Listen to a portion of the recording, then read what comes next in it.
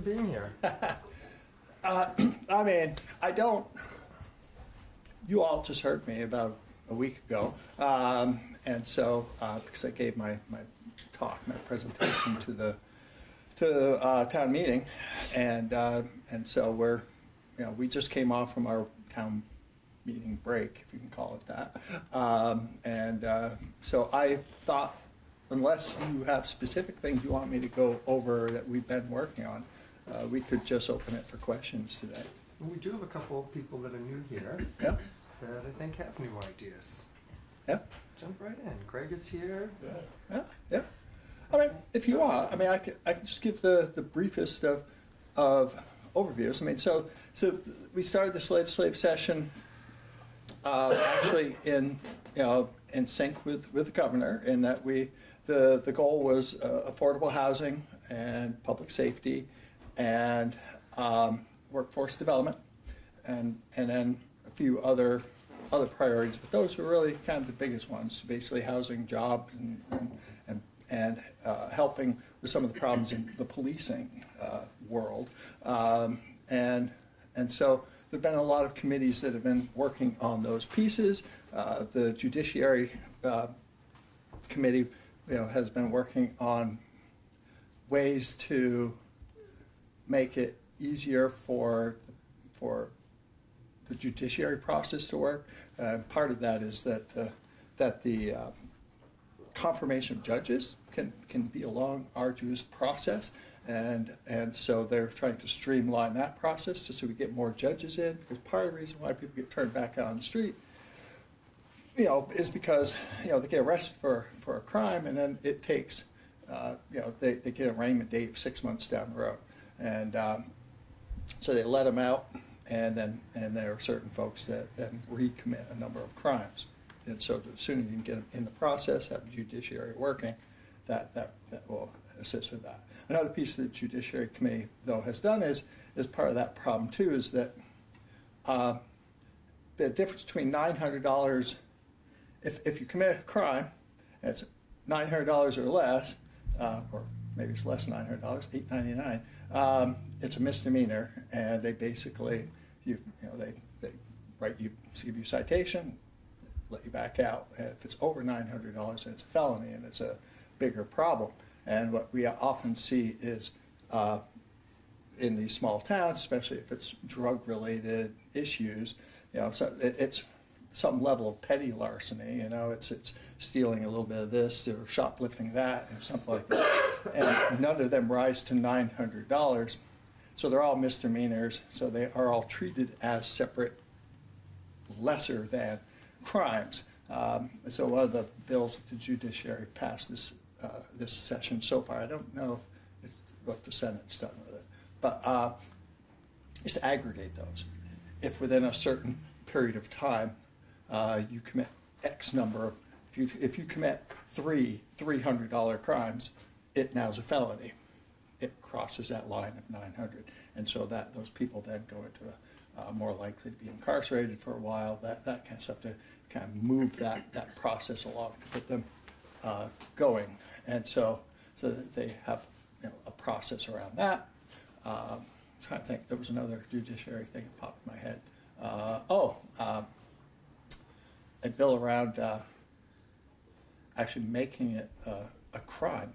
Right now, it's not a crime for someone to get into your car and go through your car as long as they don't steal anything. and so they want to change that, obviously. But and where they've hit the thing is you have to write that law in such a way that, I don't know about you, but there have been times when especially back before we had automatic starters and people didn't lock their cars all the time, you'd go out and sit in your car and then say, gosh, this isn't my car. And obviously they don't want someone prosecuted for that. So that's a piece. I don't think I shared that at town meeting, so I thought I'd share it now. So judiciary is working on a lot of the House is working on a lot of those kinds of, trying to address all these various issues, while of course we had to update the Budget Adjustment Act, which happens in between every year, to see how much you've spent on this and how much you spent on that, and if you've overspent in this, or it looks like you're going to overspend in this program, but you're underspending in that program, then shifting that money around. And then, of course, also we have a couple weeks before we have to have the fiscal year 2025 budget done in the House, so it's sent over to the Senate. And so there's a lot of budget meetings right now where committees come in and say, not committees, state departments and social service groups and all that stuff coming in and saying, we would like more money than the governor put in their budget. And that was one of those things that I... Never say less, huh? You know, there have been a few. There actually have been a few that have said, you know, we did our thing and we're done, and we don't need the money, and that's a nice thing to have. But yeah, and this was one of the, like, it was the first political lesson I got when I joined, when I was elected, was because very first thing you do, you get in there and these people are coming in to talk to you about money, and it's an interesting game, and I understand every governor plays it regardless of what party or wherever they are in. But the governor gives out a budget, but governor says, whatever you do, you sneaky legislature, don't you go over my budget. I have carefully crafted this thing exactly the way I want it. And then 2 hours later, somebody from their administration comes in and says, the governor has said they only want this for this program. This program is really good. It does a lot of really great stuff, and we haven't quite finished everything we need to do. The governor said we can only have this much. Well, it would be nice if we had more. And so often the legislature will be like, well, you just, if you prove your case to us that you need that additional in order to actually finish the job, then we're going to say yes. And then of course that gets used against us later in the year because we went over the budget. So it's politics. People talking on both sides of their mouths. I'm ready for questions. I don't want to go too long on this stuff. I just want to people at town meeting. Those of you who are there, I got talking about stuff my committee was doing. I'm trying not to talk about that because I get so excited and I never shut up. Because there's a whole data privacy piece around that, and I just find the data privacy thing fascinating and scary. But our committee is really working on a bill to make Vermont pretty much maybe second to California have the gold standard of data privacy in the U.S. And really kind of protection for folks. So yeah, you brought up question of policing, and obviously that's been on Bethel's agenda and other nearby towns. Yeah. There's a concern among many actually in town, that doesn't really get articulated often very well, and that is having more police uniformed, carrying guns and all of the rest of it isn't necessarily the only approach to dealing with untoward behavior. And there are people in the community for whom, I remember one of our constables was just coming on and we're talking about going to the schools and so on and so forth. I said, well, can you do that not wearing the uniform and not having a gun strapped to your hip and all of the rest of it, because there may be students who find that more frightening than helpful. So, I mean, we've the select board has gone into that same, well, let's just get more police and more time and more boots on the ground and somehow it'll all get better. Well, it's not necessarily going to all get better. That's just my comment on it. Okay, let's face it. I mean, a large part of our criminal activity is drug related, and so and just to be clear, this isn't my committee, so my knowledge is fairly superficial about what they're doing, but but yeah, absolutely. I mean, there are the health and human service committees.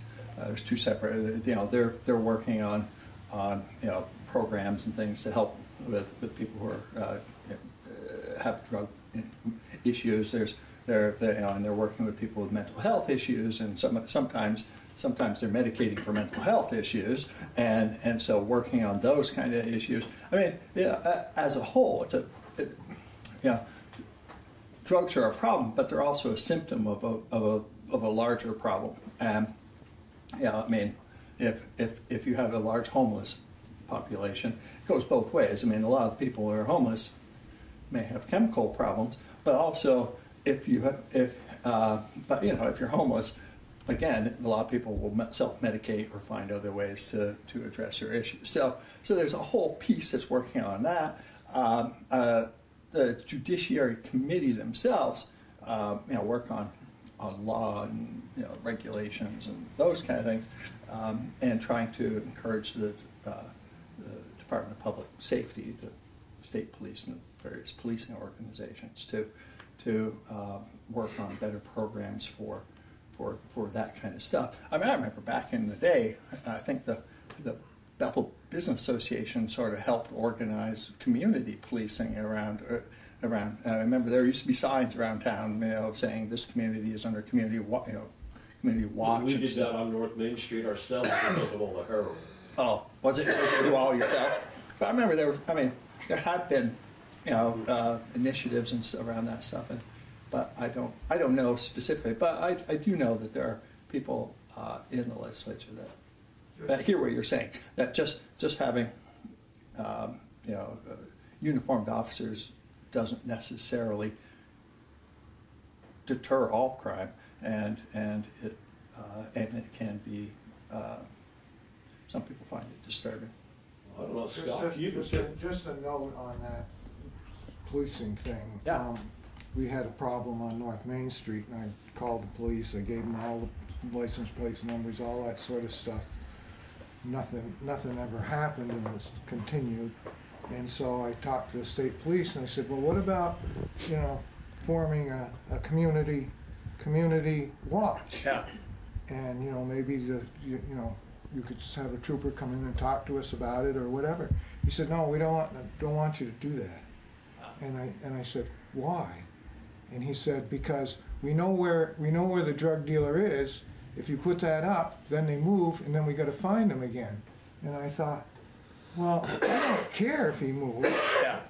And so that's when I got the neighbors and we bought signs, and there's still some of them. They're still in my old house. It's still there, and that's, I don't know how many years, but it's got to be over 15 years. Yeah. And I don't think it's the cops' fault. The cops do their job. I think the cops, we take the wind completely out of the cops' sails. They do their job. They take the kids to court, and then they're out on the street. A day or two later, kind of giving the cops the finger. They're just doing it. On our street, it hasn't, he can go to jail for 2 weeks, 3 weeks. I think he's got an ankle bracelet right on now. He's still doing business. Yep. I mean, it's... Yeah. The only people that dealt with the guy that's dealing on our street, quite frankly, is New Hampshire. Yeah. They put him in jail. Yeah. And that is, again, I mean, that's part of what the judiciary trying to get more judges, if nothing else, so they can actually get him into court. Because I think we know who we're talking about. And also, so getting him into court, and also, again, sort of changing some of those laws to make it easier to actually aggregate, prosecute those kind of crimes. And so I do know that, again, I'm not on the judiciary, but from talking with some members that are, I do know that is, I mean, it's a problem in a lot of towns, and they're trying to address that. And whatever happened to 3 strikes? we used to have a 3 strike thing. This gentleman they're talking about, he's up 4, 5, 6, 8, 9 strikes. We should never see him again. Yeah, I agree. Never. I have maybe a weird question. So what would you do? As community members, you have a drug dealer in your neighborhood. What are you going to do? Walk over and beat the shit out? I mean, what are you going to do? I'm confused. What does a neighborhood watch do? We have videotapes, we have logs of license numbers, with the cars that come, the cars that go, the time they go, and had a meeting right on my front porch with the constable, and he just lip service, to tell you the truth. And I think they're really frustrated. I think the constable has done his job, and I think once it gets into the court system, I don't think our court system does its job. So it's literally surveillance. This kid, I've lived next to him since he was born, and he's been to rehab a couple times, and I tried to help him after, like the second rehab. And I was talking about it, and basically he got through rehab, but he could not schedule an appointment with a doctor to get Suboxone until 2 weeks after he was let out.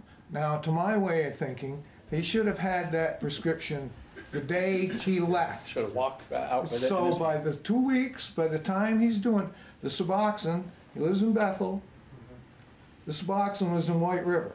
So now somebody's got to get him to White River, and that doesn't work. And of course, they won't even, because Suboxone, they can sell that and buy more heroin. The Suboxone's worth more than. So, bottom line is, he has to go down there and he has to swallow the stuff in front of the person, and he's got to get back to Bethel, and. So he's set up for failure from the jump. And yeah, it's the failure. He's so him, and I think And then we're pissed off at him because he's can't. And it's there's a whole lot of holes that could be filled that are short of throwing him in jail. Yeah. But I think at some point that you're going to have to build more jails if you aren't going to try to rehabilitate them. Because this bullshit of it, we don't even have a place for juveniles to go in the state. I mean, the whole thing is bullshit. Yeah. The whole system is wrong, and Yeah, no, I don't disagree with you. Yeah, and so the legislature's working on that. I know that the Corrections and Institutions Committee, is that correct? Buildings. Let me get all my committee. But I know that anyway, the committees that oversee such things as, corrections, they're working on trying to update those things. They don't, the medical people don't communicate with the police. The whole, this thing, they found this person living in South Main Street. Yeah. And the paper said, well, we just got a tip. Now this has been going on for 15, 20 years, and all you need to do is come to my house and ask me where he is, and I will tell you. Yeah. And I have told them until ad nauseam. Oh, I know. I mean, it's crazy. Yeah, there's a whole, and this is a problem that across the legislature, across state agencies, they don't communicate. Silos. That's what they call them, silos, and they really are that. I think you all heard me, those of you who were at town meeting heard me make the reference to the workforce silos, where every, the Department of Labor, Department of Education, Department of Ag, all of those have little trainings and scholarships and stuff to help people get jobs and improve all that stuff. And none of those communicate with each other. They aren't aware of each other. Sometimes they get no one to do anything with their programs because no one knows about their programs. No one's referring. So we're trying to set up things to break out of those silos to help that. And that's the case with this too, right? Each department becomes this little. Their own little kingdoms, and they really don't, there's a part of it where they're just so busy they don't even think to talk to each other. But there's also a little piece of it where they're afraid that if they talk to someone else might get in their business, and so they. And that's the answer. It is, isn't it? Jeez, Right? whoa, what a revelation. But it's as a legislature, and we're trying really hard, and it comes up all the time about breaking out of silos. My committee tries to work, because my committee's Commerce and Economic Development, so we're always working on.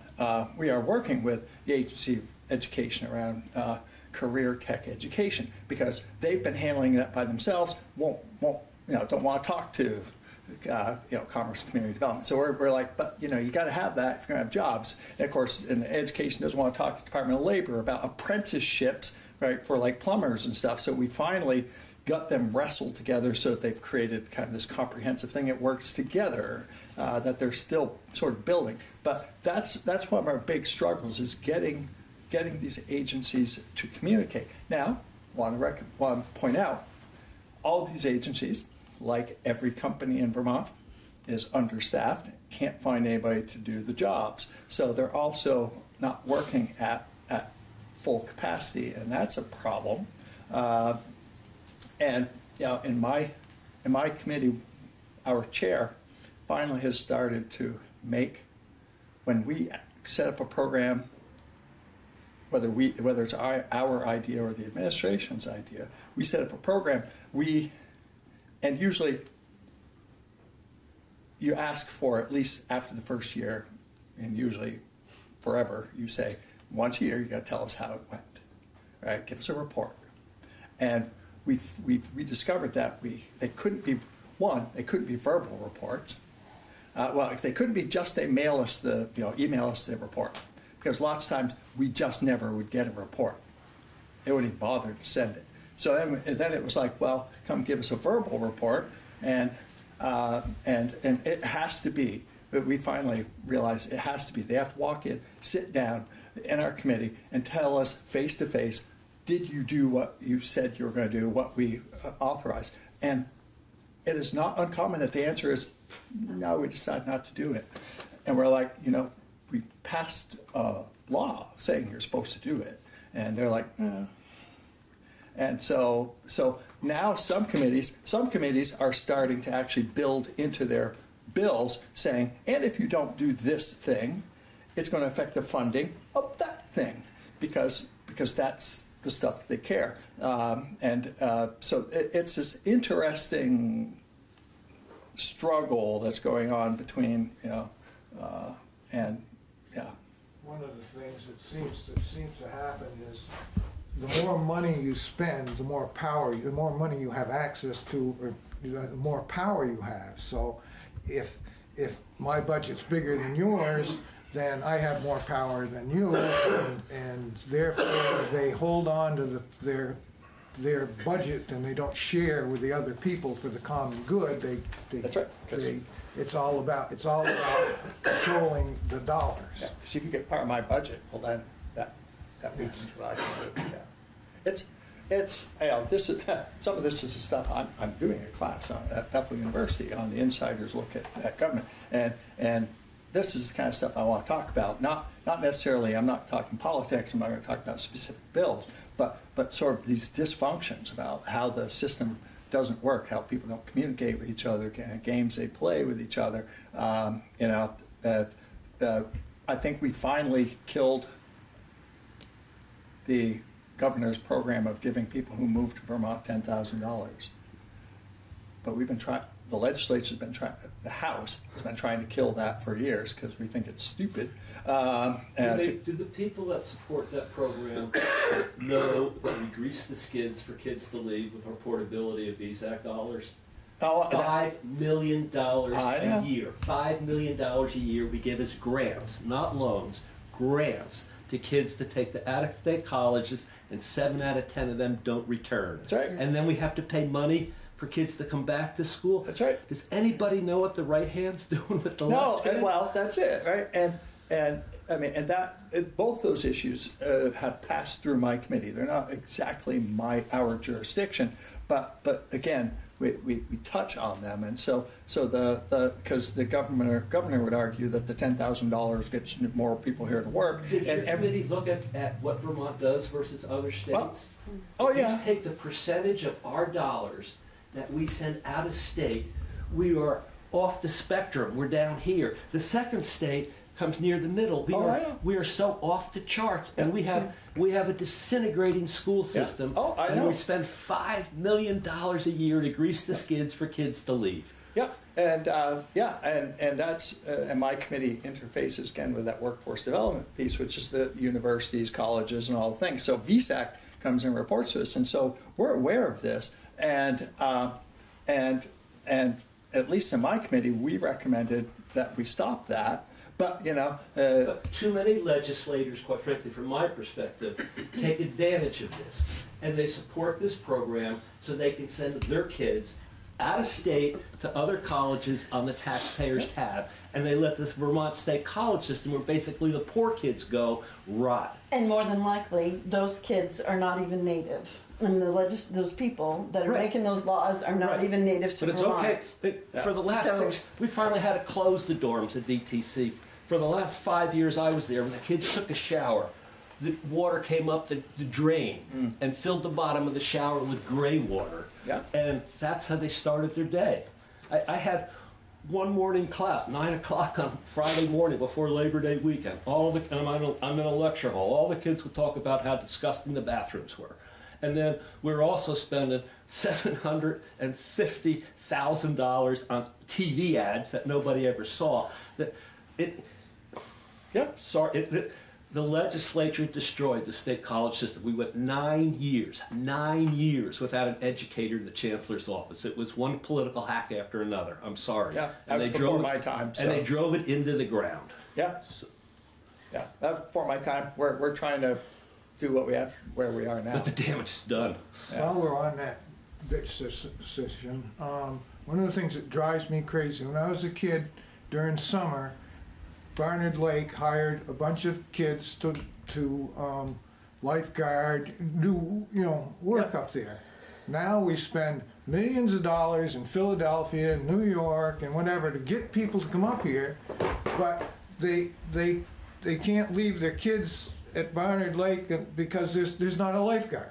We can't afford a lifeguard, but we can spend. My theory is, you get them here, you want them to have a good time. They say, well, geez, I can't go home back and cook supper without bringing the kids back, or, Yeah. And you come up here and it drives me also insane. You get up here and there's not a place to go to the bathroom on the interstate. I mean, Yeah. give me a break. Yeah. I won't, because going, of course, Massachusetts is narrow. Yeah. But I refuse to stop in Massachusetts, so they don't have a rest area anywhere on 91. Just whatever. It's Yeah. it's. There's a couple on 95 that I would not get within 100 yards of, because you can't stand it. Well, but the point is, at least it's there. Yeah, When you get to be my age, it's very important. We do every 15 miles.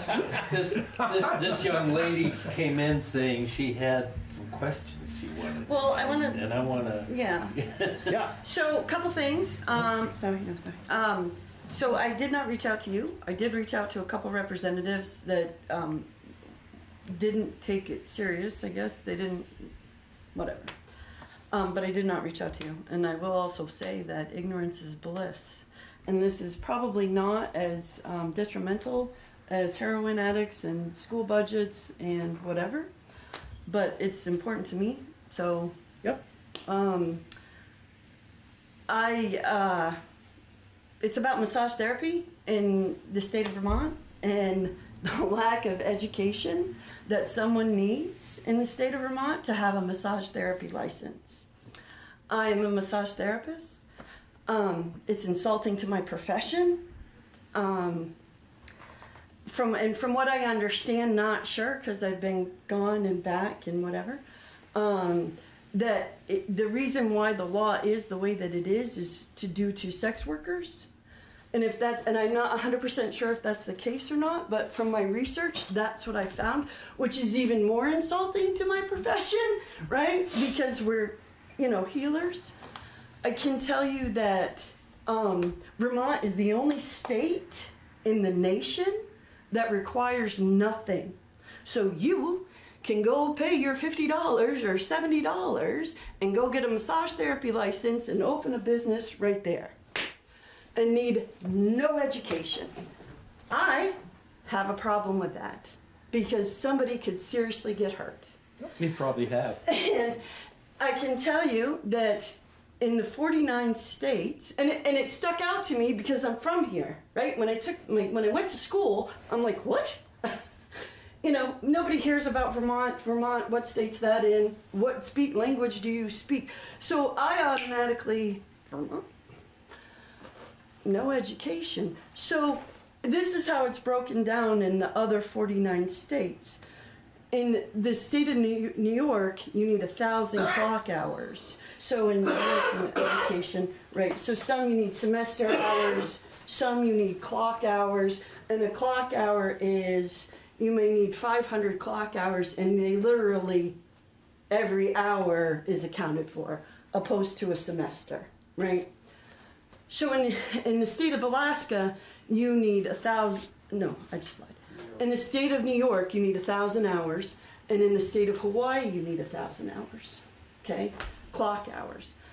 In the state of New York, it falls under medical, right? It falls under, you have to go under a medical board to get a massage therapy license. In Hawaii, it's 1,000 hours. They have their own massage technique. It's called Lomi Lomi, right? And they have 1,000 hours, all right? So those are the two states with 1,000 hours. There's several that have 750, 600 hours, 500 hours, whatever. So in the state of Hawaii and the state of New York, you have to take their test at their facility. It's a special test just for massage therapy, right? In the other 47 states, it's called the NBLEX, okay? So I can take one test in a facility, you know, where you go and make appointments to take on any day, and I have to show my credentials of, you know, my school and whatever, and then I can take the NBLEX, and then I can go to any state, show them my school, show them my NBLEX, whatever. So in any state, you need at least 500 hours. And then in most states, which, you know, pick your battles, it falls under body work, falls under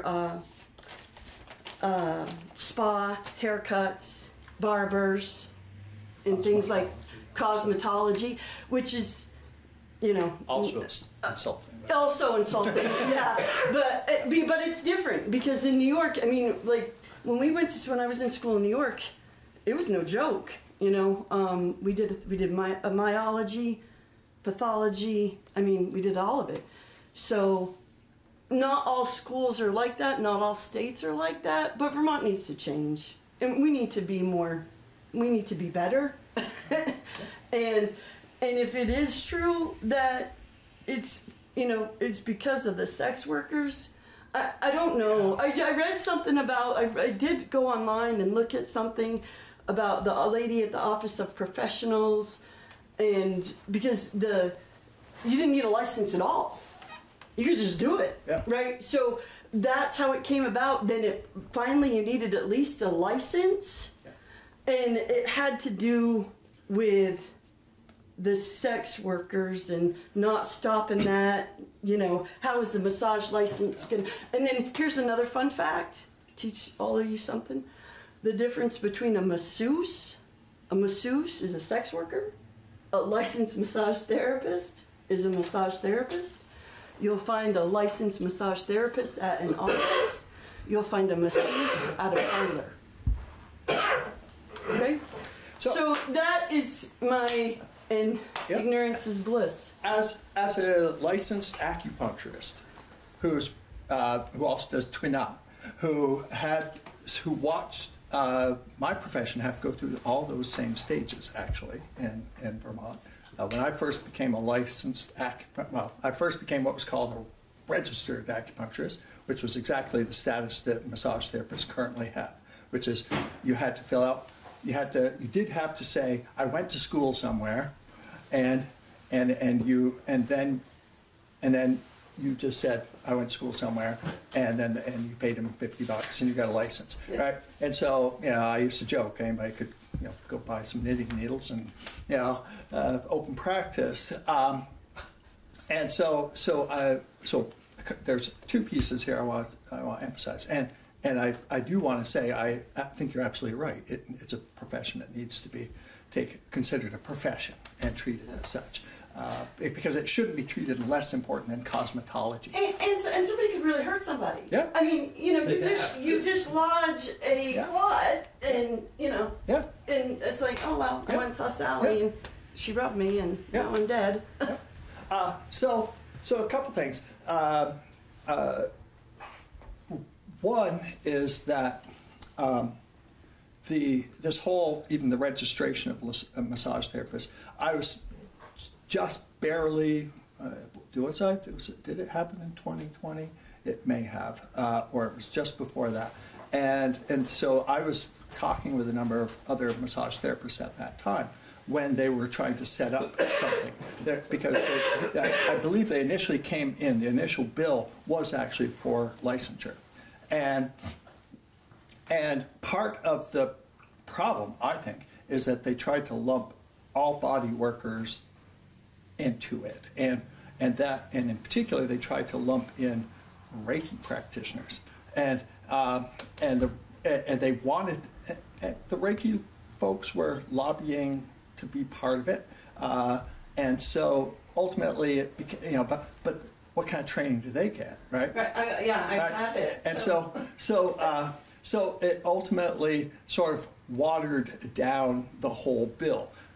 More so than just kind of worrying about sex workers. That's just people being ignorant about the profession. But so that was kind of the compromise they came up with. But I want to say that when acupuncture started this process, we got all that same, like, is this voodoo? And the process it went through was first they registered us, then a few years later they created a second level, which was certification, which had to, at that point, you had to show that it was more than just paying your $50. It was, you had to show that you'd received training, and then after that, a few years, they then ultimately turned it into licensure. And I think that is sort of the model that the Office of Professional Regulation likes to use.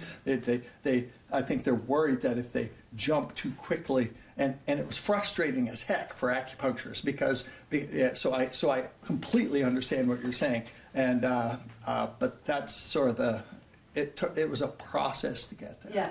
It's just kind of disturbing that it's 2020. It was 1974, 1984, maybe even 1994, but it's 2024. Yeah. And we have 49 other states that aren't, so Yeah.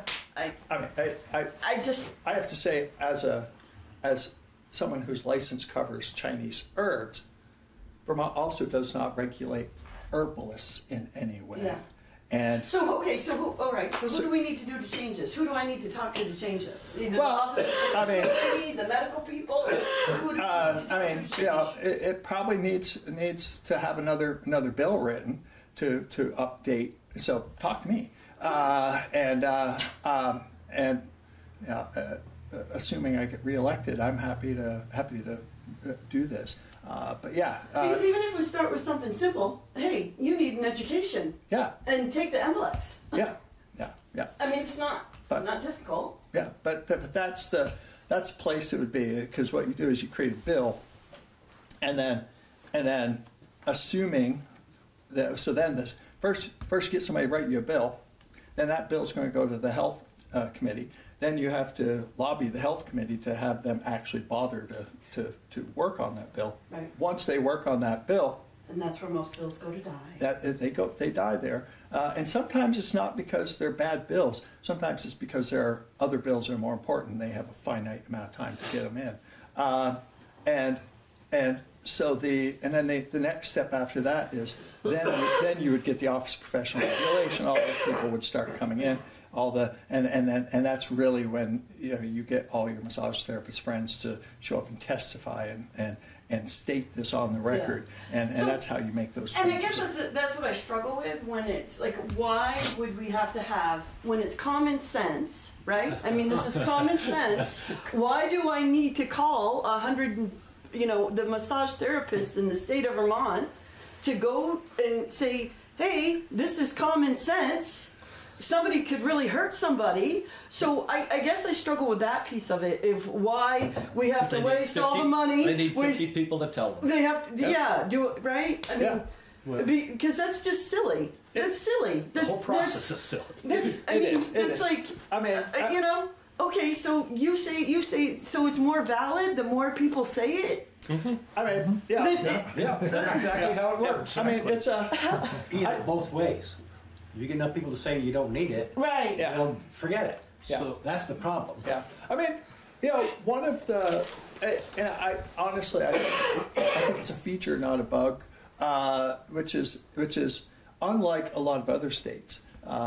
Vermont purposely has a very deliberative legislative process. But it's exhausting and nothing gets done. Well, it's true. It does. And again, sometimes that's a good idea, because there are a lot of people that come into this room and say, why did the legislature do this thing? Didn't they listen to anybody? Right? And so at the other side of that is sometimes legislators put in a stupid bill, and you want people to have the opportunity to say that's a stupid bill, and to kill it. So the legislative process is very deliberative. We spend hours on and we talk to everyone who's pro or con, and we do all that stuff. So it's intentional. Right, and I get that for things that aren't. I get that if it was a debatable topic. The problem is there are people that will debate. It's all debate. You're interfering with my right to make a living. No, I mean, but it's not debatable that somebody could get hurt. So, the health and safety part of that, the health and safety part, I don't see how the health and safety part, the safety part, is That's debatable. why you have to testify. Well, just wait till there's a bill, and you'll see how debatable It'll go it to is. die. Well, I mean, the whole thing is there's going to be, when that bill comes, there are hundreds of people who have no credentials whatsoever, but they've been doing it for a long time, and if good or bad, but nonetheless, it's a true statement, and so those people are going to come out, and because you're putting them out of their business, and so they're all going to come and they're going to want to say, what's the issue? And so this is why they start the process of registration, because the idea is if they register, then you can add some new criterion that they can step up slowly to qualify for. And so you can ease them up to being trained, and if they aren't willing to train, then but if you just say one day all you back rubbers are out of business, right. they're going to. Okay, but because I've been here when it's happened, and I've seen it in other places, that people are grandfathered in, right? When my sister was 18 and the whatever went to 21, she was grandfathered in. So though the law was 21, she was 18, she could. So do they not grandfather laws anymore, or is that not a thing? They or can. Right? Okay. Yeah. So there's that. There's Solved. There's another place where bills die, and that's called the wall. Yeah. And you and I have had a conversation about a ratepayer protection plan for electric utilities. And right now, that's may not even be taken up by a committee because the committee is out of time. But or whatever the reason. And we're at the end of a biennium which means that if nothing happens to it, everything stops and starts back again next year at 0. Yeah. Yes.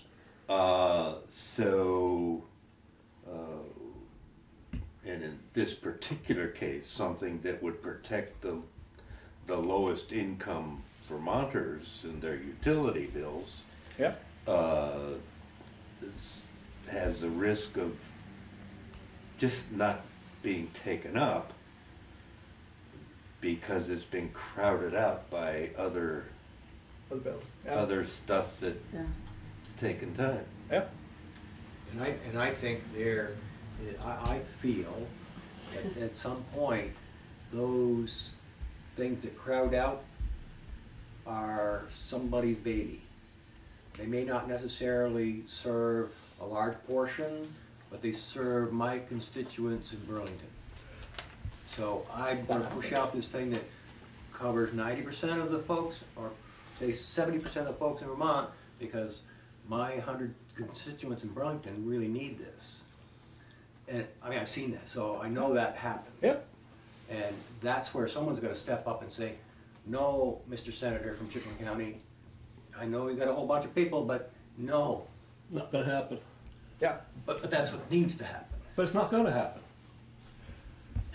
I mean, yeah. In a way, the most powerful people in the legislature are the committee chairs. Those are the people who decide what gets worked on, what doesn't get worked on, and they.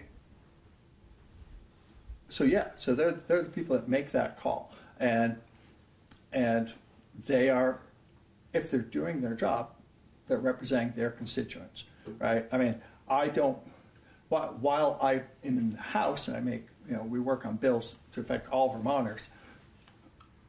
Honestly, I don't care a whole lot about other places than these 4 towns, right? And if a bill isn't going to, right, if a bill is going to be good for the rest of the state, but it's going to be bad for Bethel or Rochester or Stockbridge or Hancock, I'm going to vote against it because my constituents are here. And they're all going to do that. So the senator from Chittenden County is going to do that for this, And they do. And they do. That's what they're elected for. That's your job. But it is sometimes a problem. And you do. I've said this before. Some people will be like, well, what's the politics like up, in Montpelier? Is it, the Republicans and the Democrats banging heads? I'm like, most of the time, Republicans, Democrats, Progressives are working just fine together. They cooperate quite a lot. The battle is usually Chittenden County versus the rest of the state, and they have a lot of representation because they have a lot of population, and so you try to get. I know in my committee, for example, we're economic development. And the state is always coming in and saying, we got a new program about this thing we'd like to put in Burlington. And we're always saying, yeah, well, what about Linden? What about Townsend? What can we do for those towns? Because Chittenden County's doing okay, so also I would argue that the administration, the state agencies, also sort of, they see Chittenden County as the economic driver for the state, and they're always thinking about what they can do to make that better, and the rest of us have to keep pushing back on that. Is so blinder because let's keep fixing this and that, and the rest of the state isn't, where if you could fix the whole state, that would fix Burlington too. I know. I agree with you. We gotta fix this one little spot, and that'll be our holy grail. And Could I bring up another topic? yes, Absolutely. I want to talk about what prompted me to speak. I spoke at the education meeting of town meeting, and what prompted me to speak, quite frankly, was an article in the Valley News by the former president of the Vermont School Boards Association. I don't know if you read it or not. His name is No, but I know about what Neil you're talking Adele. about. And what really prompted me to step up and speak, he kind of wrote a letter to the future of Vermont. And bear with me, his first sentence I think is rather profound. So it says, "Dear future Vermont, I'm sorry. I apologize for where you are now. It was our fault. Things got strange around 2022 to 2024 and went sideways. Maybe if more of us had been vocal, things could have turned out differently." It was that sentence that made me stand up and speak, all right? Maybe if more of us were more vocal, things could have turned out differently. And so I spoke at town meeting. Dave called me up the next day and asked me to come here. The Valley News has called me up and asked me to write an op-ed piece, which I think will be in this Saturday.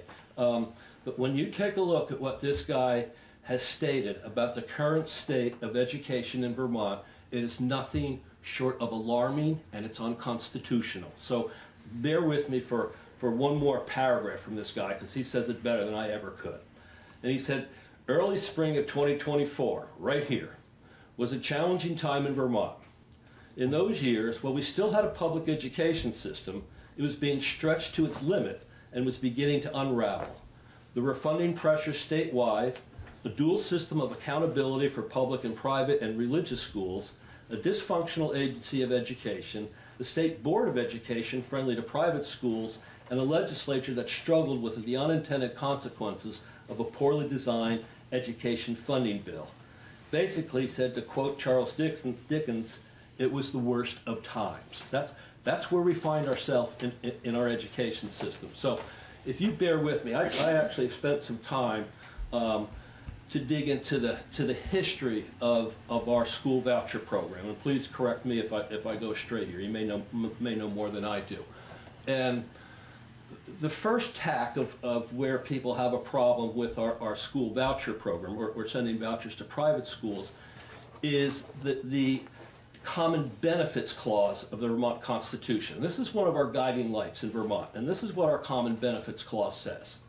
It says that government is, or ought to be, instituted for the common benefit, protection, and security of the people, nation, or community, and not for the particular emolument or advantage of any single person, family, or set of persons.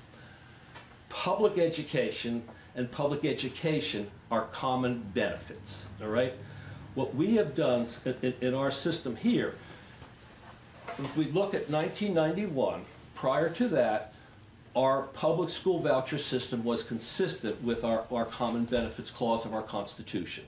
Because prior to 1991, tuition students could enroll in public schools in neighboring districts or in one of Vermont's academies, and that was Linden Institute, St. Johnsbury Academy, Burburton, and Thetford Academy, which I think were all in existence for over 100 years. And they made the point in the enabling legislation that these academies conform to most standards and rules for public schools, right?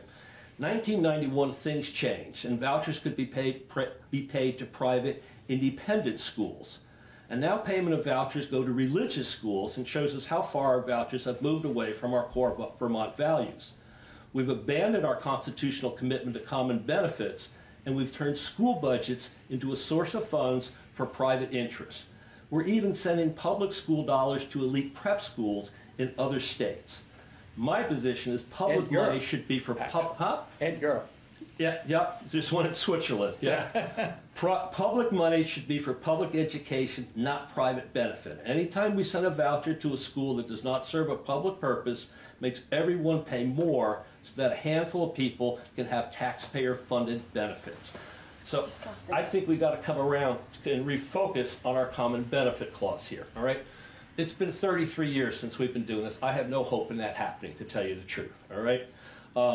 Another reason why we should revise our voucher program is demonstrated by the fact that we facilitated development of a private school system that has negligible regulation, minimal oversight, and complete independence from duly elected school boards. Their characteristics of school boards vary directly with public schools. Private schools can pick and choose who they accept, effectively taking public dollars but refusing to educate the public's children. In private schools, faculty do not need to be certified in their field or be licensed by the state to teach. Private schools are not required to publish assessment results or other accountability factors. Employees of private schools are not protected by collective bargaining agreements and often have weak benefits. The citizens who pay the bill for these students do not get to vote on the school's budget, and the unelected boards of directors of private schools have no obligation to the public, who provides most of their revenue. All right, so we have a complete dichotomy going down here. This is the anomaly to me, is our State Board of Education. They have a responsibility for establishing rules for our education system, but they resisted any attempt to make standards for private and public schools the same. We have different rules for public schools and different rules for private schools. And I personally have a problem with that, because it violates at least our common benefits clause of our Constitution.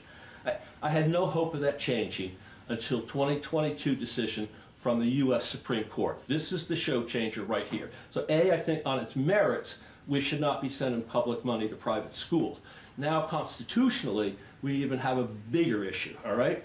And this came in 2022. It was a case out of Maine, and the U.S. Supreme Court issued a decision in a case called Carson versus Macon. And it presents Vermont with significant challenge, but also a unique opportunity. So what the Supreme Court said, that a state need not pay funds to private schools, but once it sends money to a private school, it has to send money to religious schools. Enter the Vermont Constitution now. We have the Vermont Constitution, I think it's called the Compelled Support Clause of our Constitution. And basically it sets up the separation of church and state. It's been like this since 1777. Basically, people are free to worship what they want, free to government interference, and people in the state cannot be compelled to support religious institutions. So here's the problem. Here's the problem that's been faced for us by the Supreme Court. U.S. Supreme Court says you can give money to public schools, but if you do, you must give money to religious schools. The state constitution comes in and says we cannot give money to religious schools based on our Constitution.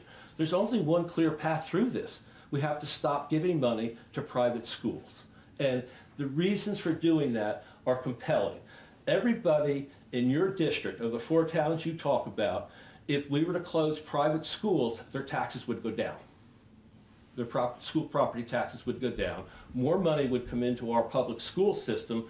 We could have more students in our system. Our average cost per student would come down, and our tax rates would come down. So why are we just overtly refusing to follow the Constitution? I'm curious what Scott thinks about this. No, I'm asking you.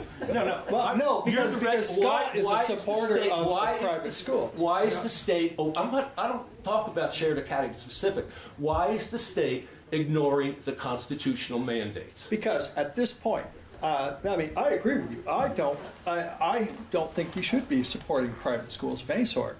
And so I agree with you. And I'm actually, Rebecca Holcomb, do you know Representative Rebecca? So actually she and I... She's not in her position anymore. She's not. No, she's a legislator now. And so Rebecca and I have actually been talking about this summer, trying to convene, even if it's not an official committee, but get some legislators together and perhaps some others to try and figure out how we can get through this roadblock. Because you're right, the short answer is discontinue. Those 4 traditional private schools have actually all agreed that they do follow the state curriculum. They have adopted the state curriculum. So St. John's Grade Academy, Thetford Academy, Burton, and Linden. And so you could keep the 4 traditional academies and still and then only support public schools like we did before. Where we got in the problem was we started the voucher program to these other private schools. And so, but now if we're doing those private schools, then what we actually have is we have a constitutional prohibition. Well, we have mandate. Yeah. Well, what we have is we have the state constitution that says you can't. Our tax monies can't go to support any kind of public institution. Religious institution. And religious institution. And the feds say that we have to. And so we have been. There have been people who've been trying to get this to change. This has actually been a conversation in the legislature for a couple of years, and and it was actually a big issue during the Budget Adjustment Act that we just passed. There were a number of legislators objected to passing that budget because it was sending money to, it was supporting after-school programs, but after-school programs now also fall under this same thing. So if a church group wants to start an after-school program, if we give money to any after-school programs, whether it's done by the public school or anyone, we also have to give money to those church-run after-school programs. And so a number of legislators objected to that. It was all prearranged. It was a symbolic objection because the budget had to pass. But the idea is that we know that we need to come back and we need to find a way to take this out and straighten it out. But the lobby for those private schools is pretty strong. That doesn't trump the Constitution, sir. You're right, but all I'm saying is, and I agree with you, and I think we should correct this. I'm saying there are legislators who are going to argue the other side of that, and are they going to change the Constitution? What's the point here? How can they argue that what we're doing is an overt violation of our state's Constitution? I agree. And isn't the time ripe right now when we have 29 budgets that went down?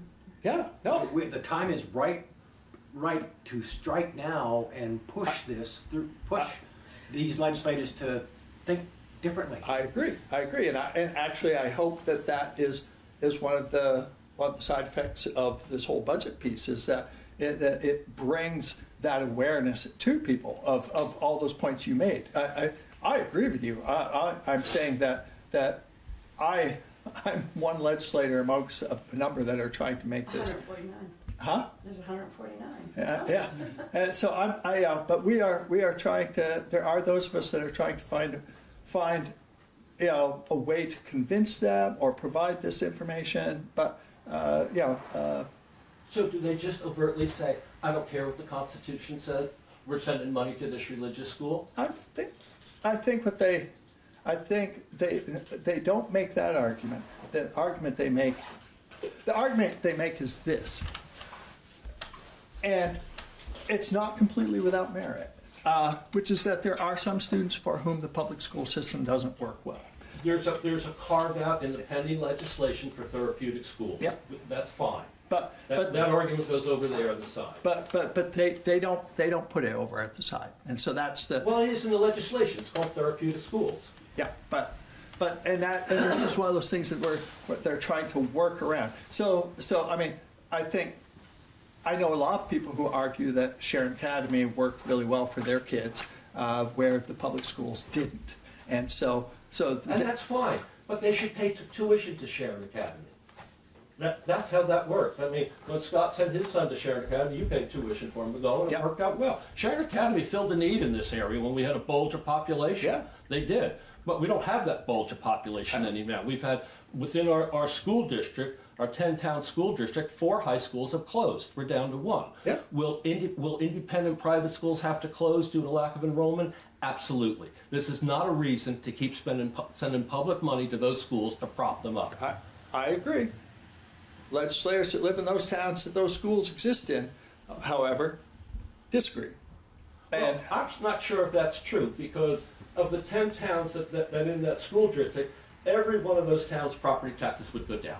Every one of your constituent property taxes would go down if we only kept spending money to public schools. And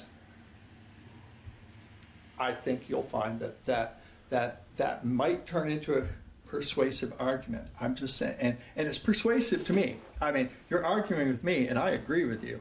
I'm just saying that not everyone agrees with you. So not everybody agrees with following the Constitution. Right. That's what you're coming down to. Yes, I think I am. I think they interpret it as not a conflict with the Constitution. I agree with you. I think it is a conflict with the Constitution. I'm just saying not everyone sees it that way. Well, then I come back to Mr. Odell's point. Perhaps it's because more of us should have spoke up. Yeah. And I Or think, need to now. yeah, and I think the iron is hot right now to speak Yeah. up. I think you're right. Call WPTC. I got an op-ed piece Yeah. known in the Valley Yeah. News when it sent it to VT Digger. I think it's fantastic, and I hope people take your lead. And I think you're absolutely right. I do think that this is an issue that needs to be resolved. And right now there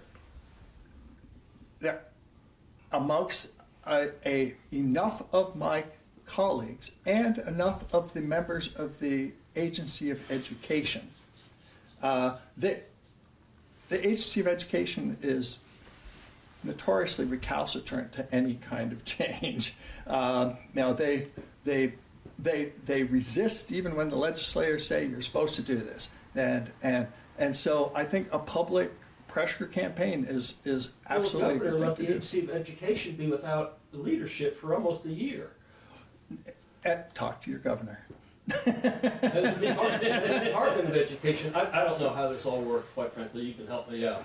I'm assuming they're all politically appointed Yes. at the Department of Education, No, and that's why they at the top they of just have blinders on that they're going to just support private schools. But there, in terms of the public good, educating the public, which is what our public schools are supposed to be doing, critical thinking, Yeah. et cetera, et cetera. Non-doctrinal, if that's the not just public school or private schools, and not just religious schools, but homeschooling opens up a huge. My values are different from those of the community, so therefore my kids are going to be taught the way I want them to be taught, not the way that is good for the community. I mean, so how do we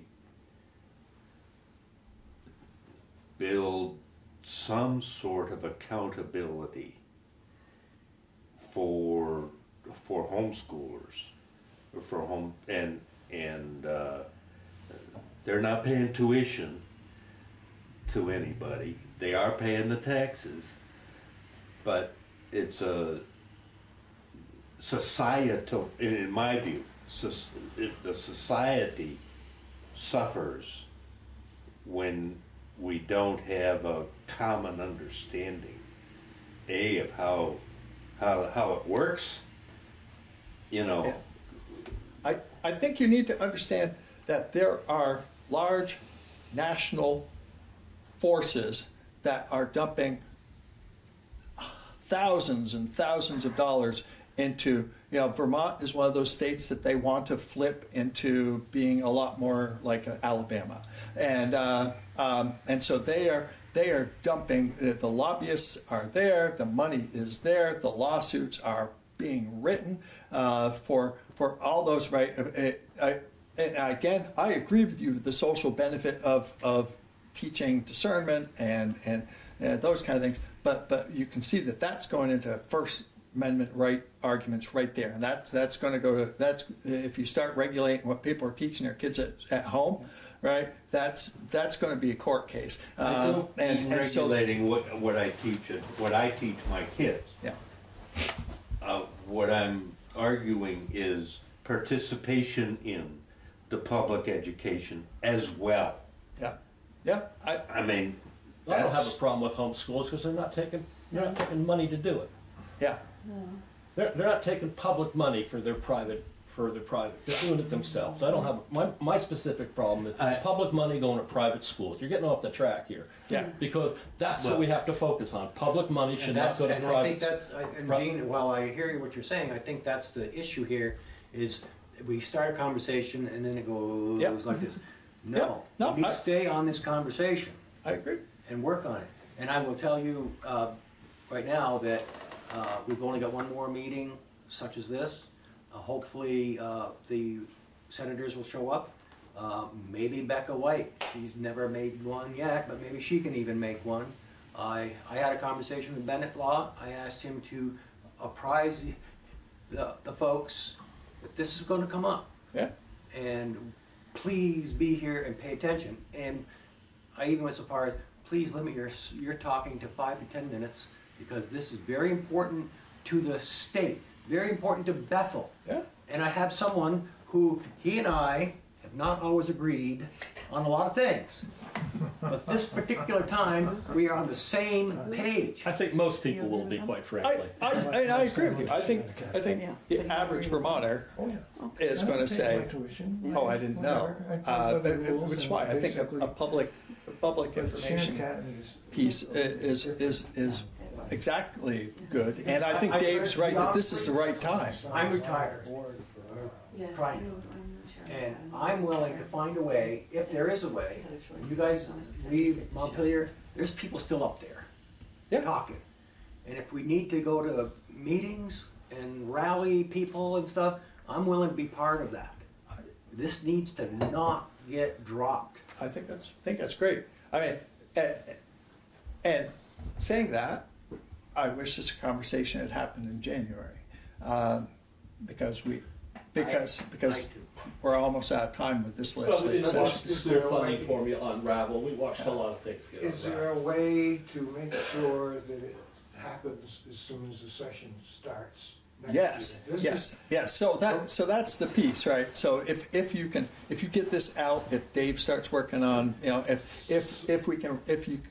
if collectively this can be rallied, so that there are those people, and like I said, I'm planning on meeting with Rebecca and I. We had this conversation last week. Well, she's totally into the common benefits argument. She is. Yeah, totally. Yeah, and so we were talking about how the silos and all that stuff influence all this, because again, right, the Agency of Education doesn't talk to anybody else, so they're in their own little. And that's true in the local community as well. Yeah. The school board doesn't talk to the select board. Yeah. And so we go down these parallel tracks, never talking about one another. And yet you influence each other. And for this climate activist, that's a problem. Yeah. Yeah. So, Well, I think in Bethel though, I have to rebuild that a little bit, is we have a very unique situation in that we have a school board member on our select board. Yeah. And he does keep We us. did. We still do. Chris Jarvis is still on the select board. Yes, he's still on the select It's board. all school board. He's still on the school board. no, No. came off. He just came off. Julie Oh, Hinman I is didn't now. see that. No. So, but anyway, that's I voted. the silos. I didn't see his name on the ballot. The silos are what. Yeah, yeah. So as I said, I think that there is going to be meetings and people working on trying to come up with solutions over the summer, so that a bill can be ready, because we can work with legislative council, so it's got all the right legalese now, and try and have something that can hit the legislature the first week of January when we open, and try and get that going. And as you all have mentioned, right? I mean, I think the timing is good, because all these towns are like, why am I supporting private schools in Switzerland? In my own committee, when we don't do the primary education as much. We're doing college level training, stuff like that. But we've been trying to. There are those forces that also say, but we should be sending, if BSAC should be paying for kids to go to wherever. Vermont schools with grants. I don't care about their loans. Grants to out-of-state schools. But they're grants that should make them stay here, right? I can give you multiple examples. One of them was right here in this town, Samantha Wood. This has gone on for years. She was brilliant. She's a physician now. She got into Duke. And her mom went down. Her mom knew where dollars went. She was one of the best school board members we ever had. And they went down to Duke, and I said, well, what happened at the financial aid, when he went to the financial aid office? She said, they saw we were from Vermont. and they saw that Samantha had VSAC dollars. The VSAC dollars came in, and they went in lieu of Duke's endowment dollars. The parents' contribution didn't change 5 cents. Yeah. We had taxpayer grants from Vermont go to Duke to support their endowment. This Yeah. happens. This happens repeatedly, I know. and we're like this about it. Yeah. And please look at the percentages. Rutland Herald wrote an article on this. Our percentage of dollars that go out of state is just shocking. The second closest state to us is up near the middle. It's bizarre what we do. And Yeah. quite frankly, I think it's self-serving interests of people in the legislature that have or want to send their kids out of state to private schools. I think And so. can I tell you something? Because I've done a little research on all the representatives of Vermont, and less than 15, and I'm going to say less than 15% of our 150 representatives are native. Where do they send their kids to school? Right? At that point, I'm I'm just saying. sorry. I live in Vermont. Was not born here. My grandparents are not in the cemetery in Bethel. But I am a Vermonter. I am too. Yeah. And I'm just going to call this What it is? myopia about only helping people who are, quote, native, and only natives. No, that's not my point. But that's what you That's said. what you said. And I'm reacting because Yeah. I am not native, but I still live here. No, but- And my grandchild needs or is entitled to go to the college or university of his or her choice, whether it is in the state of Vermont or not. It's to draw a line around this state as if nobody exists outside is wrong. No, No, and that's not. My point. Listen to my words, please. No, listen to how I'm hearing it. Okay. Okay? I just need you to hear Okay. that there are those Vermonters Yeah. who are entitled to some of the same benefits that Vermonters get when they stay in the town, in the state. That's all I'm saying. And I totally agree. I And am not Yeah, I'm not dismissing your time in the state. All I'm saying, and I'm not dismissing that at all. I'm not saying that at all. But I am saying that, a lot of our representatives are no longer native. It doesn't matter. So Oh, what? you don't think So it what? doesn't matter? It does not matter. They live here. They're representing the people where they No, live. it does Okay. not matter. I'm sorry. No, if that's I that's went to high okay. school in Newark, New Jersey. I didn't feel uncomfortable on the Bethel school board. No, I guess my So, I don't even want view maybe is that people tend to take care of their. I'm sorry I upset both of you. That wasn't my intention. It wasn't my intention at all. I'm just my thing is that people tend to take care of their own, right? In that sense. So my point is that if 130 of our people in the legislation aren't from here and maybe moved here the last 5 years, 10 years, that they're not as interested, and maybe I'm wrong. I don't buy that a bit. you're wrong. Okay. I'm sorry. You're Okay, wrong. I've been gone for a long time. There are good ideas that come from outside of the state. as well. Absolutely. And we have, But- and this is not just Bethel, not just Vermont, but it's nationally. Yeah. We are part of a global community, and there are good ideas and good people all over the Yeah. world, and we're involved with them, like it or not. Yeah, And absolutely. there are good people whose families have been here for an excess of 250 years. Yeah. And those of us who fall in that group sometimes feel dismissed Right. because the folks who came from outside are smarter and better and know more about what we should have. And I just don't think, I truly believe. That's my feeling. That's I just me. You left out more Hanson. I truly believe that if Vermonters were running the state, you know, at least a majority of them, they would be concerned more about where their money is going. Vermonters are running the state. Do you think just because you're not born here, you're not a Vermonter? That's what you're saying. That is what you're Well, saying. Yeah, That's yeah, repulsive. no. That is very repulsive. I'm to this sorry, I'm level. sorry, I'm sorry. Well, I agree. Do you understand what I'm saying? But I also. I'm sorry if I'm not using my words getting properly. derailed a little bit. You're right. You're right. I'm It sorry, I'm not. Can we just goes redirect both ways. on Can we get back to school funds? Yeah. On relevancy, you know, Yeah. we talk about displaced peoples. I mean, we can I'm go sorry. back 400 years. You know, like you know, if we want to talk about a national interest, it's the same conversation in Wisconsin. Oh, the Chicago people are moving up. Right. It's the same conversation in Colorado. Oh, the Okay. Texans are moving in. It's not helpful. All right, I'm It's sorry. not helpful to be divisive in geography or time or skin color.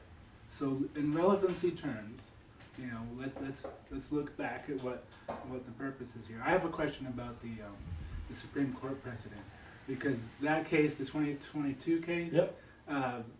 the narrow issue was religion. You know, versus I can't hear you. the narrow issue was religion, Yeah. not private schools in general. So we can distinguish that from the Vermont case, which you're saying is a constitutional. Is there? And I'm not as clear on that. I don't think one. you can distinguish it. The Supreme Court case was on religious grounds. But Justice Roberts said you do not have to support private schools. You do not have to do that, all right, with state money. But if you support private schools, then you must support religious schools.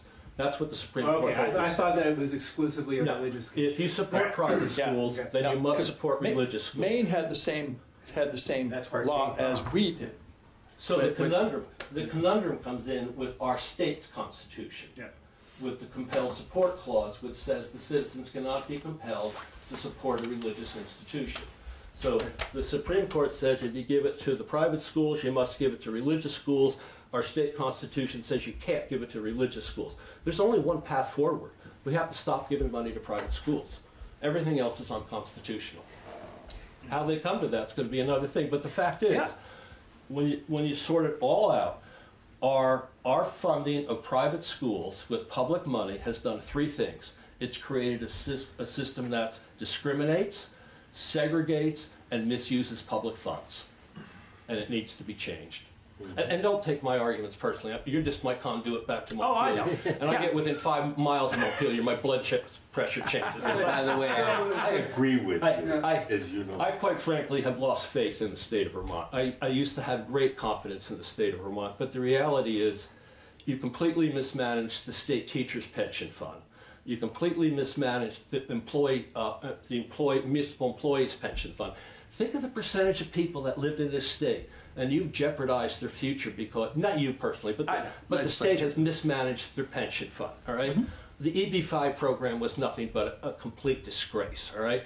And the state was found to be negligent by the court up in Lamoille County. The only reason the damage claim didn't go through the roof, the jurors there weren't going to give a large damage claim when the money was going to go to rich people out of the country. So I appreciate them on that one. Lake Champlain's been trashed. I'm sorry.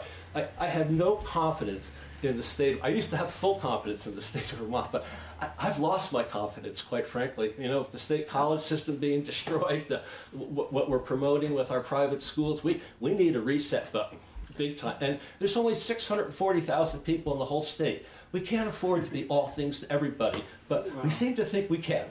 If we had a full-time legislature, that would be helpful, but that would cost more money. Well, that's cost one.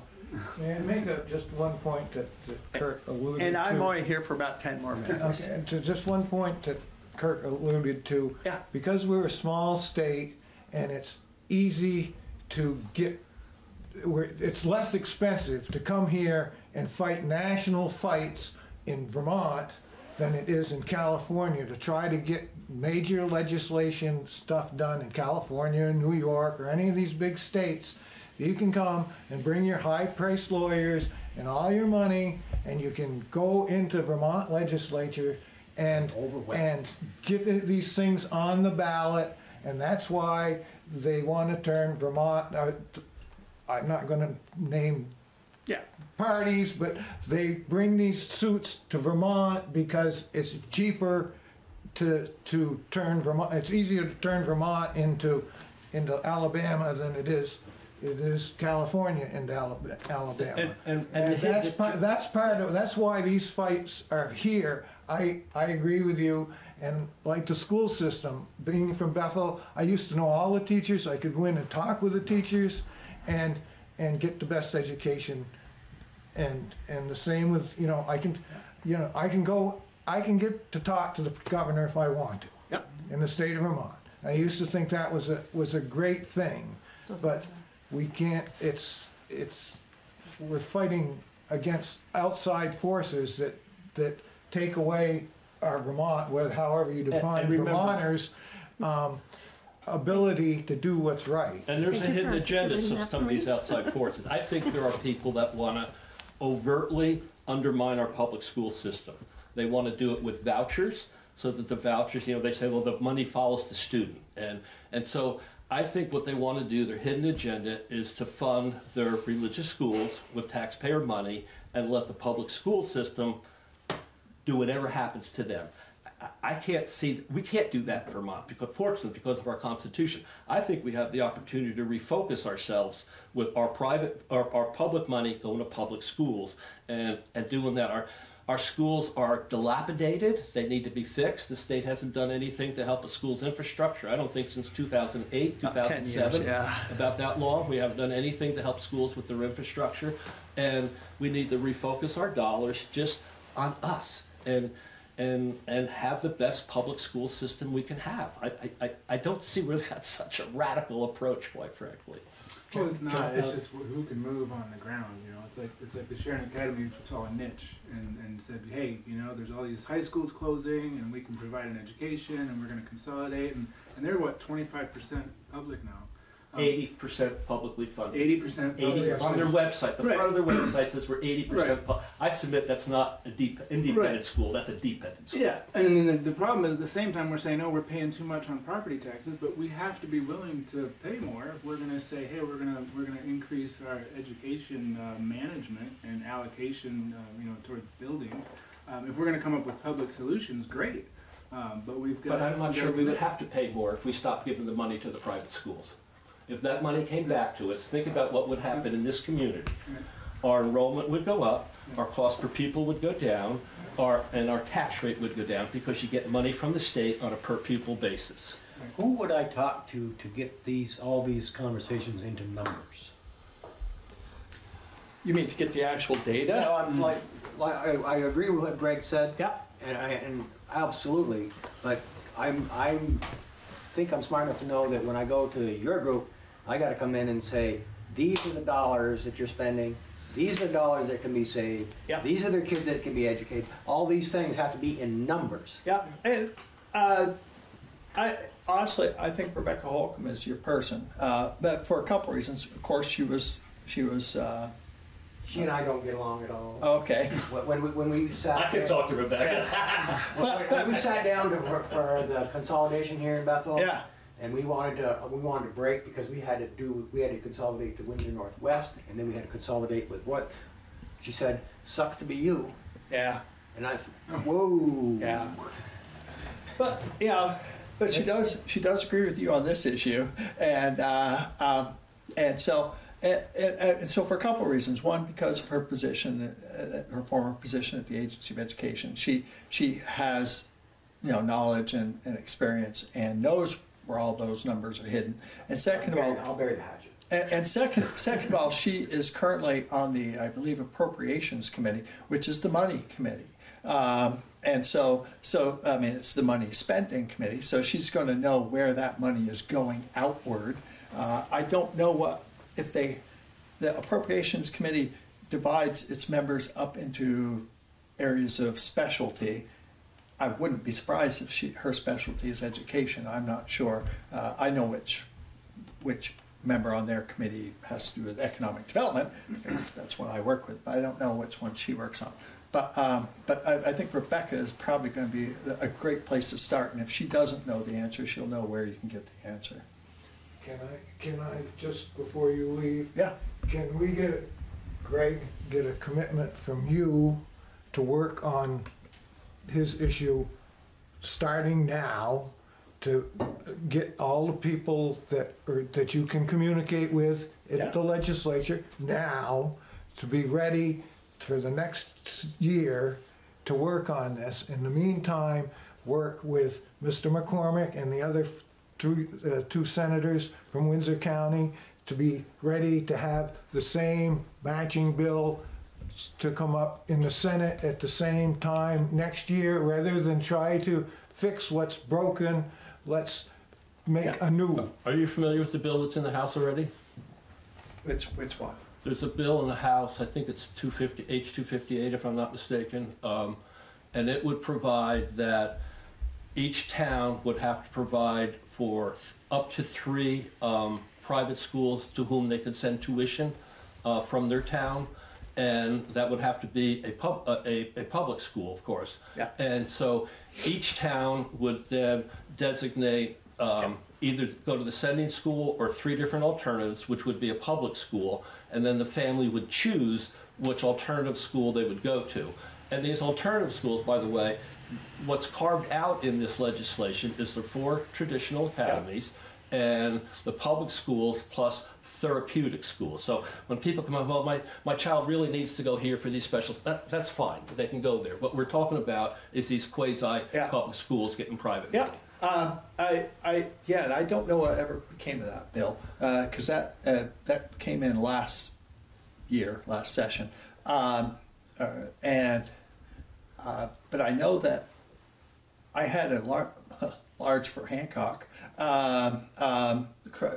number of people last year at their town meeting who absolutely hated that bill, because the way that bill is written, you know, those potential schools that you can send have to be within a 25-mile radius, and a number of them send their kids to Sharon Academy, and so it's outside that 25-mile radius for them, and they hated it. Yeah, but Sharon Academy wouldn't be an option in this new bill. I know. I don't know why they would hate it, but you know, because Sharon Academy wouldn't be included. That's why they hate it. They want to send their kids there. Somebody from Hancock, you know, they go over to Middlebury sometimes. They go up to Harwood sometimes. They can go to Rochester if they want to. They have options, and Hancock can designate 3 options. Well, I know, but as they clearly stated to me, they knew they had those options, and they wanted to send their kids to Sharon Academy. There's a bus that runs from Hancock to Sharon Academy. It's unconstitutional. I know. I'm just saying, not every. That's when I say I agree with you, but there will be pushback from the other side, because there are people, plain regular old, you know. I don't think there's many Hancock kids that go to Sharon Academy. Maybe Rochester, but not Hancock. I actually have the number somewhere, and no, it's not a lot. I mean, Hancock is population 300, so they don't have that many students to begin with. That they have to get them to Rochester. But I believe something like 6 of their kids go to Sharon Academy, and they only have like 10 kids, something like that. So I'd like to see those numbers, but I think most of them. Anyway, I agree, and you know. Well, that's a good example of 6 kids that would have to go to a public school, not a private school, and it would lower our taxes. Big time. And I, like I said, to go back to Scott's original question, yes, and as I said, I mean, I was already planning on working with Rebecca on this over the summer, so we will, I will commit to working on this, and with Rebecca, seeing if we can get the legislators involved, and not the legislators, the senators. The Senate's its own interesting animal, so yeah. But again, now is the time to recruit other people that feel the same way as you are, understanding that this is what you're going to be working on, and again, you got to get the Senate.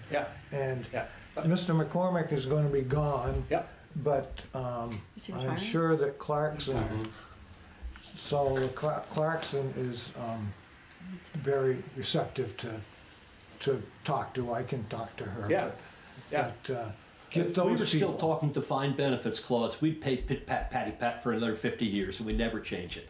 The Constitution mandate has put this on the front burner, and quite frankly, there's really no wiggle room.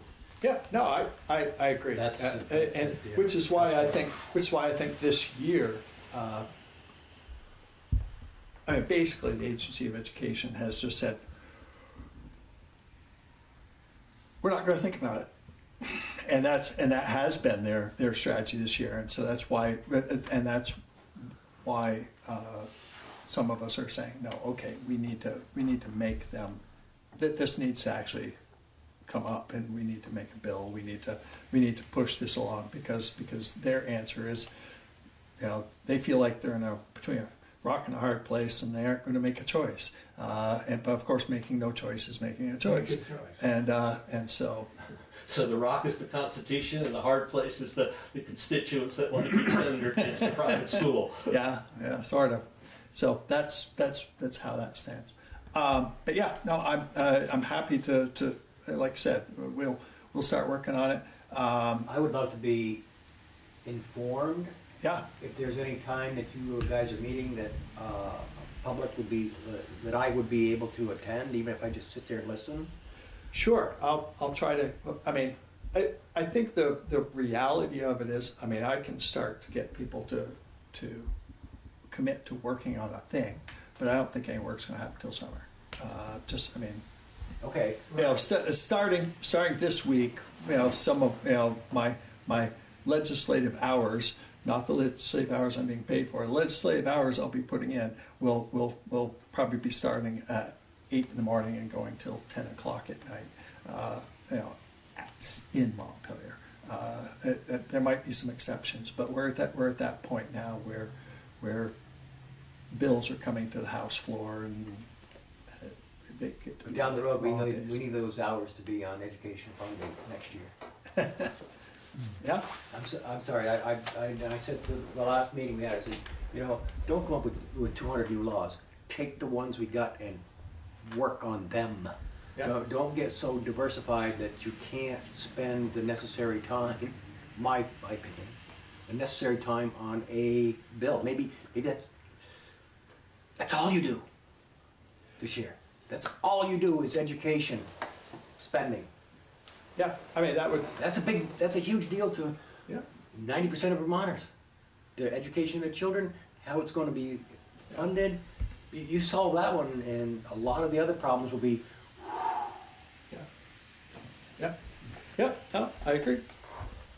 So Thank you. I have to get to my day job, but thank you for coming. Well, thank you for this. Yeah. Nothing personal. Yeah, no, I know. For Oh, I putting know. up with my big mouth. The only thing I didn't say anything, I will say now is your kids, yes, they want to go somewhere fun. Yeah, but it wasn't, and I just, and